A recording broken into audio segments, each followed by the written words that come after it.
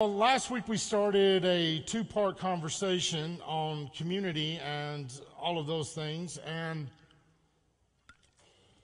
we are going to continue part two today. You know, last week I talked about the fact that there's so many things that we buy that have all of these promises attached to them, and I told you about the fact that I went out and bought volumizing shampoo, and I think all it did was increase the volume that I lost. But anyway, there was this one commercial, and I know a lot of you, especially the guys in here, will remember this commercial. It starts off with this great guitar riff, and it's, I think it's like from an Eminem song. I'm not really for sure, but it's got this great guitar riff, and it's this brand new Chrysler that's just been introduced. How many of you know the commercial I'm talking about? It's right after the government bailout. So you didn't see this one, you had to see this one because it was popular. It was right after the bailout of Chrysler, and Chrysler was just pushing this brand new product. And I remember thinking to myself, sitting with my son, because I have a Chrysler. Mary Ann likes to make fun of my Chrysler. She calls it a drug dealer's car, but it's really not. A drug dealer's car. Anyway, I have a Chrysler 300. It's like 5 or 6 years old. And I remember sitting there watching this commercial, and I'm thinking, wow, they are unveiling the brand new Chrysler. And it's going to be awesome. And I looked over at my son, and I'm like, this is going to be so cool. And, they have a Chrysler 300, so this must be at least a 400 or a 500 or 1,000, whatever. And then it says this is the Chrysler 200. And you're like, all that money you just got to bail us out, and you came out with a car that's 100 less than what you already had. My sense of humor is messed up, isn't it? But it promises to be the whole thing. If you want a great Chrysler, get a 300. But anyway, y'all are not into me this morning. I don't know what I'm going to do about this. Fathers, were you up partying last night? You better not have been. Jesus knows. All right. So today we're going to talk about community, and so let's go to the Lord in prayer. So Father, I come before you this morning, and I thank you for your love and your mercy. I thank you for your grace.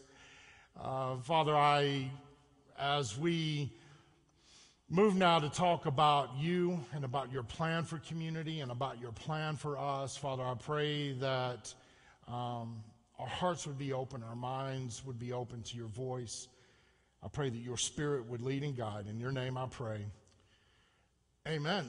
And you're not supposed to see there you can see this one. So last week, I just want to take us through a little bit of what we talked about last week. Last week, we talked about the fact that community is kind of an obscure word, almost to the point where we've almost lost touch with what that word means. And we've seen so many signs within our culture of people trying to create community, and yet a lot of times community is offset, and it doesn't work because it's usually something that we try to create ourselves. But yet what I want you to know, especially on this diagram up here, is that community starts first and foremost with God the Father, God the Son, and God the Holy Spirit. They exist in perfect harmony, perfect communion. And I don't know if you remember this or not. I'm going to take for granted that you do. But there was a part of this community that we became involved in, and it really showed up in John 17 and Colossians chapter 3, because Jesus prays in John 17. Paul is instructing in Colossians 3, and he says this. It says that Jesus said, I pray that their life, that they will be one like you and I are one, and that they will be in you as I am in you, and you are in me, and they're in you. And it's this weird kind of combination, and we notice that the Holy Spirit is left out. The same thing is true when we go to Colossians chapter number 3. He says your life is hidden in Christ, in God, but yet we see again that the word Holy Spirit is not mentioned there. But we went on to look at the fact that this is actually not a problem, because the Holy Spirit lives where? In us. And so because of that, we are actually brought into fellowship with the Trinity itself. That we are part of this triuneness in a way that our minds cannot even begin to fathom. That we are in the Godhead. How many of you can fathom that? It blows my mind. And so it's because of that work that we can talk about community. It's the basis that God has laid for you and I to exist together. So today we are going to talk about community. Now, we have, what? Hey. Huh. I bet you are thinking I put that down there because I'm fat, huh? The head wasn't big enough for my name. I had to put myself in there somewhere. But anyway, the human condition, this human community that we're part of. And so how do we begin to work together in a human condition, in this human way, reflecting what we are part of spiritually? And so today we're going to talk about part 2 of community. And so what I would like for you to do at this time is I would like for you to look up at the screen. If you do not have a copy of Scripture, if you do have a copy of Scripture, I'm going to ask that you open it up to Hebrews chapter 10, verses 24 and 25. Now, some of the things that we're going to cover today, we've heard a lot of. We've heard these verses before, but what I want you to know is there's some very key, important things that we need to draw out of these texts. Hebrews chapter 10, verses 24 and 25 says this. It says, "Let us think of ways to motivate one another to acts of love and good work. And let us not neglect our meeting together as some people do, but encourage one another, especially now that the day of his return is drawing near." There's a few things here that I would like to point out. This is commonly talked about all the time about, hey, you need to start coming to church. The Bible says you need to be in church, et cetera, et cetera. Well, it's a little bit deeper than that. There's more going on there than that. And what I would like to show you is this. Is first of all, the word consider that we see up here means not just to sit down and have a conversation, but it means to contemplate. It's a deep, ongoing process. It's something that you're thinking, you're talking about. And then it says this. It says motivate or stimulate. Now, interestingly enough, this word caused me a little bit of problems because stimulate comes from kulios, which is out of the root word kulio. Now, what is interesting about this is that this word means to be crippled or to be maimed. It kind of throws you off guard a little bit. It kind of throws you off base, doesn't it? Because it says, let us stimulate one another to good works. Now, one of the things about Scripture that we all need to know is this, is that Scripture was meant and written in a way that it was to point us to and create a picture in our minds. Do you follow me? How many of you ever have an issue like that where you're looking, you see a photograph, and all of a sudden something jumps into your mind? How many of you do that? How many of you just look at the picture and keep turning pages? Okay. Anyway, there's more to life, right? And so when you look at the pictures, like last week, how many of you follow me on Facebook? Anybody follow me on Facebook? Like look at my stuff on Facebook? Last week there was a really funny picture of Donald Trump, and he's like this. And it reminded me of teaching a kid to hold his car steering wheel at 10 and 2. See how weird my mind is? It's just so weird. So anyway, what we have here is a picture. It says, basically the picture is describing this, that if we do not come together, and if we don't start contemplating, and if we don't start thinking together and reasoning together how to be motivated into good works, it paints the picture that we're kind of maimed and crippled spiritually.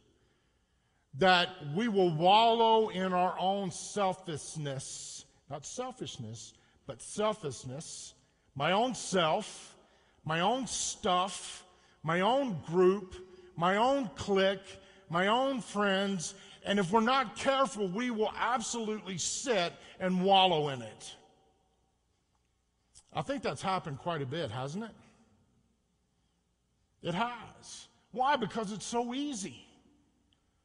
It's so easy to get stuck in that routine, and what happens is that we begin to forget about the people on the outside of the walls. We begin to forget about the people within the walls that maybe we don't know or are not familiar with, and we just become comfortable in our own little rut. And what happens is this passage of Scripture, the writer of Hebrews is imploring us, don't cripple yourself that way. Don't walk around wallowing in this mess.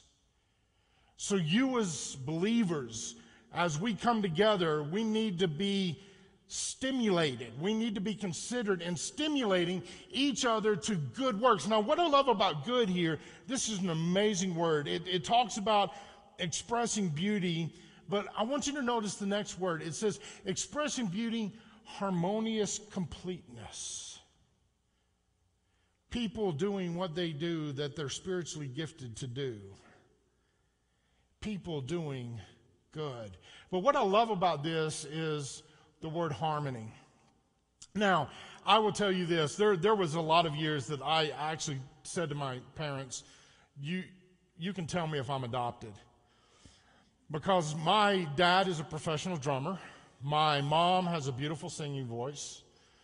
My brother that you hear me brag about a lot is a worship pastor in Nashville, Tennessee at a very large church. He plays the keyboard, he plays the percussion, he plays guitar, and he sings. My sister, she's got a beautiful singing voice, and she plays guitar, and she plays piano.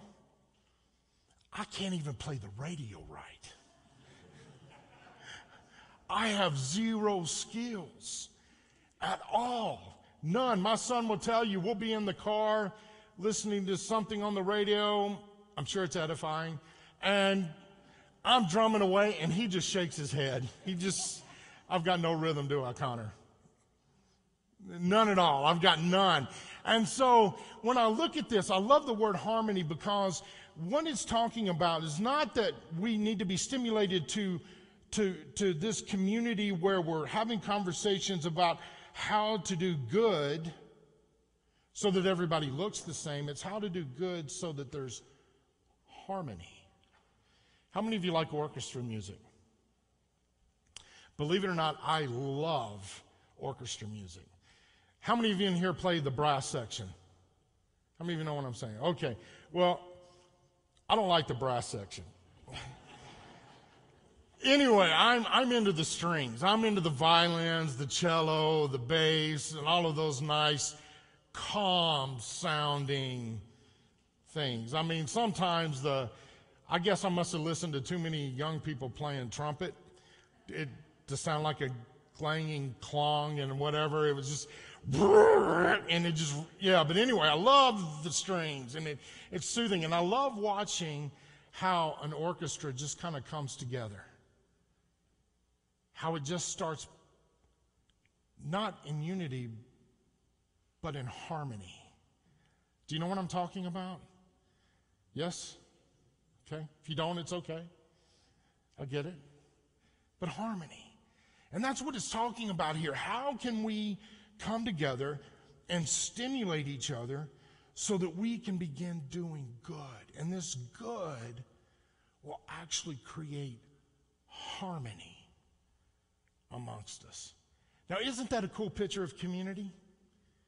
A community that is working together, and we kind of hit our own rhythm, and we kind of have our own harmony taking place, and it sounds beautiful. Amen?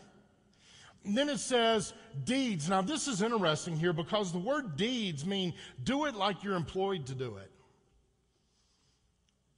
Don't do it like it's an option, but do it like you're employed to do this. Like you're employed to. So do good deeds like it's your job. Amen? And then this last part, I want us to notice this because a lot of times especially when we're younger, how many of you teach your kids to like memorize scripture? In Sunday school, they memorize scripture in boys club. Well, I think that's great, but a lot of times what we do is we kind of disconnect verses from other verses, and they're not supposed to be disconnected. And in this case, these verses are supposed to be together because it says, come, let us reason together. Let us stimulate each other, figure out how to motivate each other to do good deeds, to love and to do good deeds. Now, how is that possible? Well, verse 25 tells us. It says what? By meeting together. That this happens when we come together like this, or within our small groups, or within leadership training, or whatever, that we are encouraged to do these things to create harmony in our community so that that harmony attracts others to our community. How do we do this? It's by meeting together. So let's not forsake meeting together as some do. But let's make sure that we do more and more, especially as the day of Jesus is approaching. Amen? So this is an incredibly beautiful passage of Scripture, because one of the things that I love about this, and I think it's one of the things that for those of you that know me best and have worked with me in one shape, form, or fashion, I love togetherness. I love doing things together. I don't like being the Pope or the high grand whatever who dictates, and I don't like that. How many of you know me would say, yeah? Whew, thank you.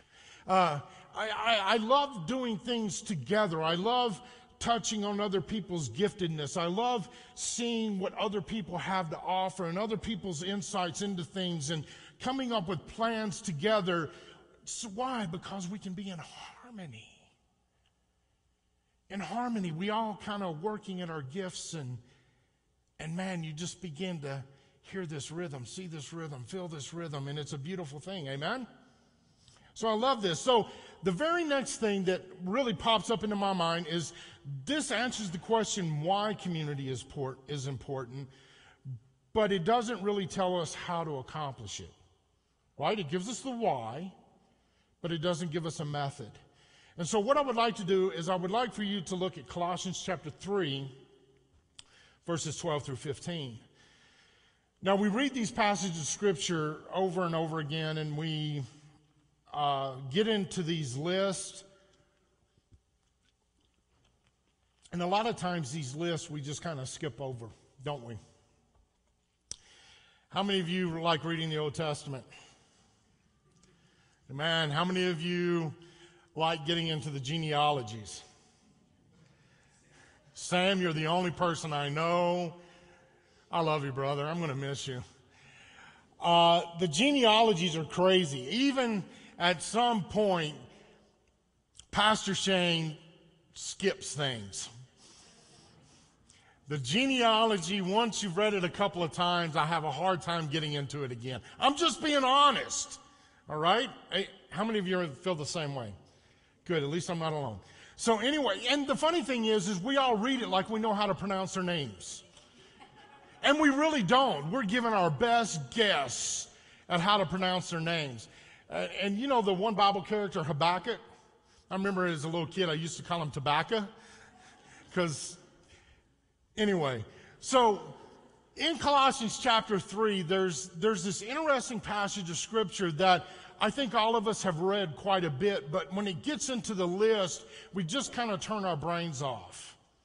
And we're like, yeah, that sounds great. But I want us to actually look at what Colossians 3 is saying, because this is the process by which we create or maintain, sustain, and grow this community that God is wanting us to do. In Colossians chapter 3, it says this: since God chose you to be holy people he loves.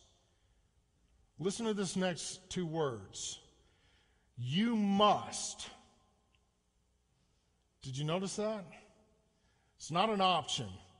How many of you have ever been with your parents and they're talking to you and finally it goes, this is not open for debate anymore? You're going to do what I tell you to do or I'm going to kill you. How many of your kids know what I'm talking about? Yes, okay, thank you. This is Paul saying here, Mackenzie, I have never threatened to kill you. Okay. Tell stories on me. Threatened to throw you out a window, but that's beside the point. I'm just playing, church.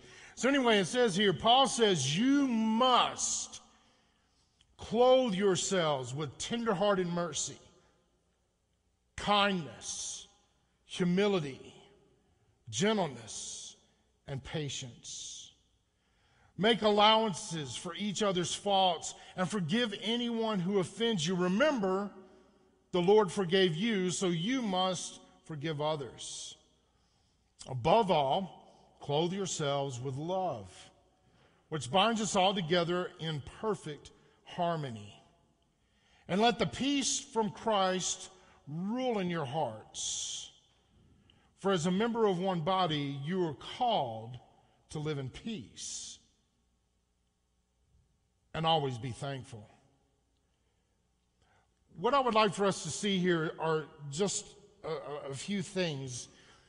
Number one, it says, since you are holy and holy people, you must, underscore, you must. This is not an option. This is, you must do this. You must clothe yourself. Now, a lot of times we read tenderhearted mercy as what we should clothe ourselves in, but we need to clothe ourselves in all of these things. That's why it says, and put on love. Okay? So it says that we must clothe ourselves with mercy, kindness, humility, gentleness, and patience. Doesn't that sound attractive? Doesn't it sound attractive to be part of something like that? I don't know about you, but I don't have my life all together all the time. I really don't. I make mistakes. I know that surprises you, but I do. I guess wrong sometimes. Sometimes I lay out the wrong plan. Sometimes I'm grumpy and I'm irritable, and sometimes I'm not nice. But wouldn't it be awesome to be part of a community that when we're all in that shape, that we're treated with mercy and kindness, humility, gentleness, patience? Who doesn't want to be part of that?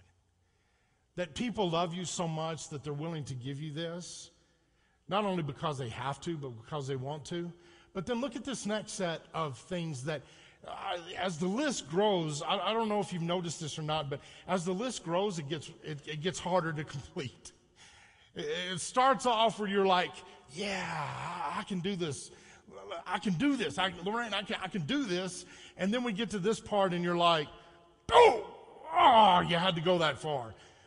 Make allowances for each other's faults. This one, forgive anyone who offends you. And I'm like, okay, I can do that. I can forgive them. I ain't never talking to them again, but I can forgive them.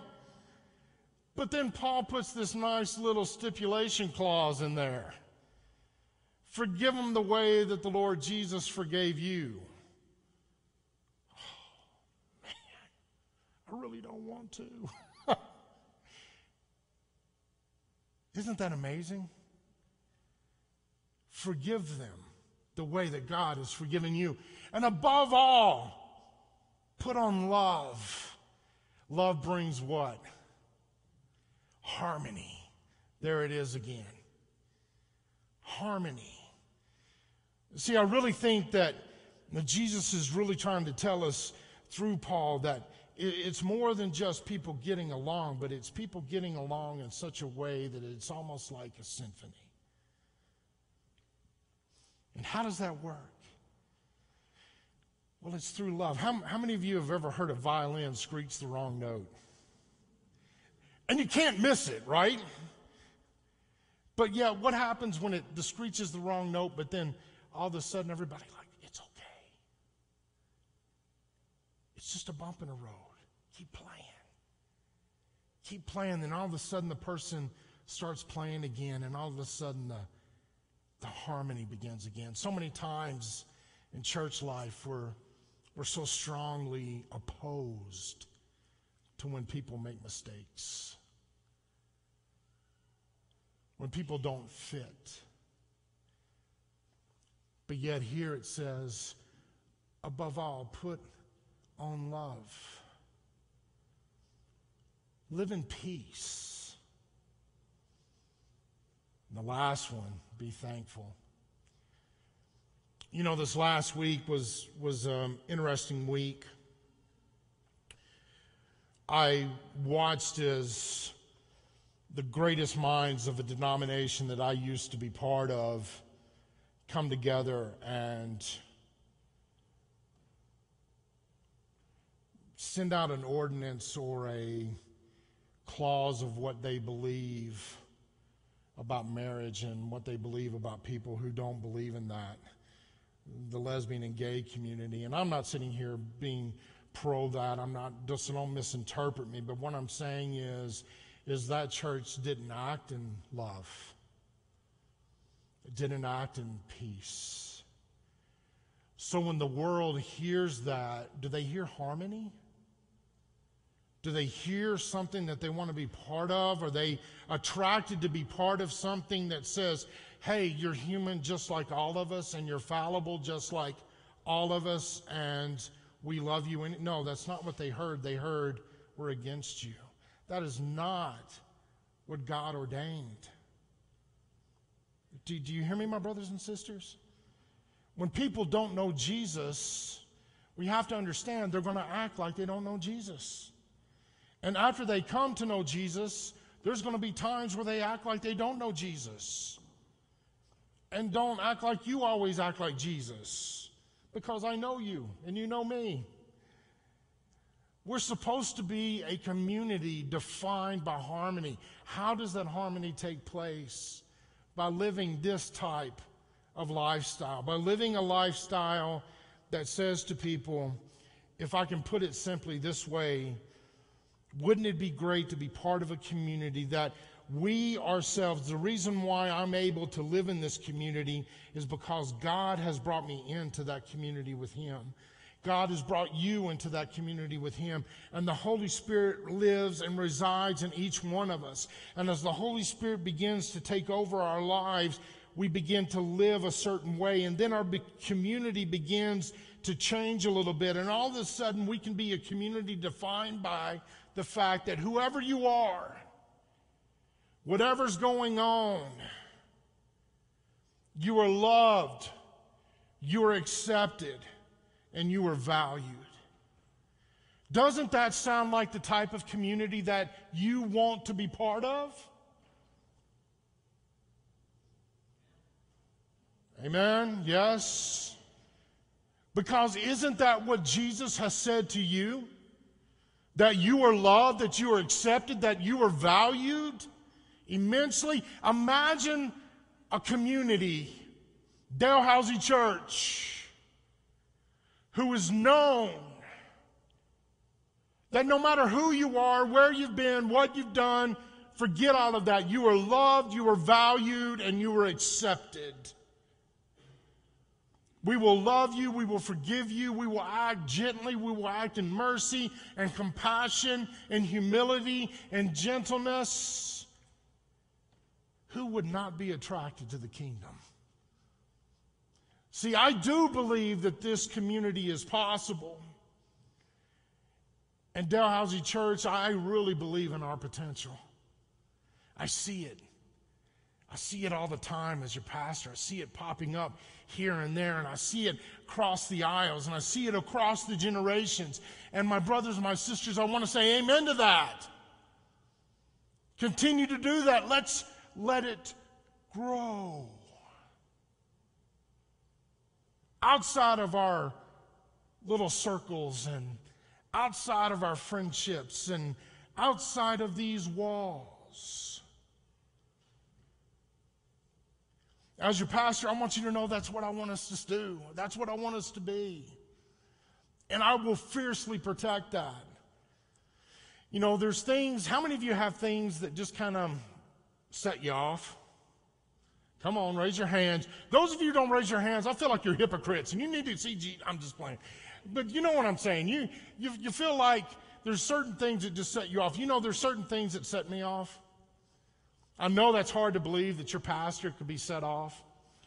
I know you struggle with that. Lorraine knows that ants are one of those things. When I find ants in my office, it twigs me because I don't like things crawling around me that I can't see. Just so you know, you put one on me. Anyway, no, whoa, I'm peaceful. But there's things that set us all off. The thing that sets me off as a pastor is gossip, pride, not going to the brother, but yet we go to everyone else, complaining. It's too cold, too hot, too loud, too soft, filling each other's ears with this stuff. And I can tell you this, if you act like a wolf, I'm going to treat you like a wolf. Amen? You have my permission, Tom. Okay. Sam, you're leaving, but you can for the next few hours. But here's my thing. Well, I'm kind of being facetious there, but I do want you to know that stuff twigs me. It tweaks me. Why? Because that's the enemy getting in, disrupting who we are, disrupting our harmony, disrupting all of that. And yet, God wants us to do the other thing. So why don't we do this together, church? Let's say that community is important to us. Not just this community, but the community outside the walls that need what this is. And let's do this. Paul says, endeavor, do everything you can do to keep the unity, to keep the peace, to protect this. Amen? Amen? Well, let us pray. Father, I come before you and I thank you and praise you for your word. I thank you for what you're doing amongst us. Father, I love the excitement that I'm hearing of things that are taking place and people who are volunteering and the growth and the young families and all of these things, Father. I'm thankful for who you're bringing. I'm thankful for who you already have established here through the years. Father, I pray that as we grow more together and we grow more mature and grow in you, that we would be this picture that you've written in Scripture, that we will not forsake assembling together, not for our own benefit, but for others. Father, I deeply desire to see harmony. Harmony. The beautiful completeness of harmony here. In your name I pray.